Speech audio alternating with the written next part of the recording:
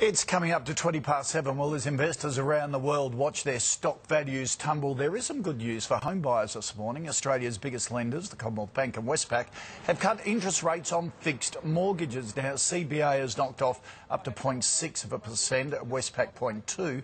The move has fueled speculation the Reserve Bank will make an official rate cut. If that happens, we could see a reduction in the bank's variable interest rates as well. Well, what's the prospect of that and what does it all mean? Finance expert Mark Bouris joins us. Mark, good to see you. Overnight, Ben Bernanke, the boss of the Federal Reserve, promised to keep America's official interest rates at zero for the next 2 years, mid-2013. Extraordinary stuff. Will our Reserve Bank be as generous? Well, if you look at the last statement that they made this time last week, they became a little bit more dovish in their language. In other words, they're getting softening language coming out. I don't think just because the fixed rates have been reduced by both Westpac and CBA necessarily indicate that the Reserve Bank is going to reduce the variable rate. Right. Fixed rates are a reflection of what the price of money for the banks in the capital markets, in the professional markets. If you notice, when CBA and NAB, if they reduce their variable rates, that becomes more important.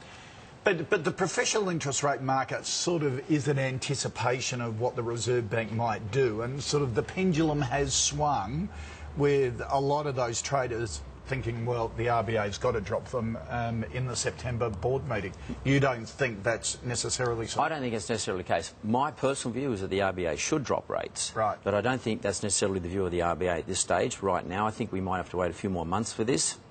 But I think if you're a person who's worried about your variable interest rate, one thing you could do right now is take part fixed and part variable. So split it and hedge your bets. Okay. Because this is a bit of a conundrum right now. We don't know whether they're going to drop rates or not. Yep. What about on the other side of the coin as well, with investors, self-funded retirees who have had their super fund smashed if they're in a high-risk share option, and everyone should be looking at their super fund to make sure what option that they're in.